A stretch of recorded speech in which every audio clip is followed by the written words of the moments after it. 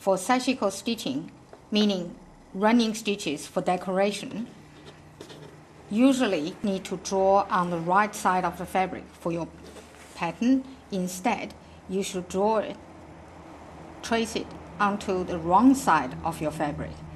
For sashiko stitching, you do this. This needle is threaded, that's the long end. This long end, you do this, holding it, make a knot. Start from the wrong side of fabric, do this. After you make a tiny stitch, you come to the loop, and when you stitch like this, the knot will never undo, and then you do your stitching. To finish, you do this. Have the needle going into the last loop, and then, like this, you are actually making a so-called tie knot, like that. And pull this,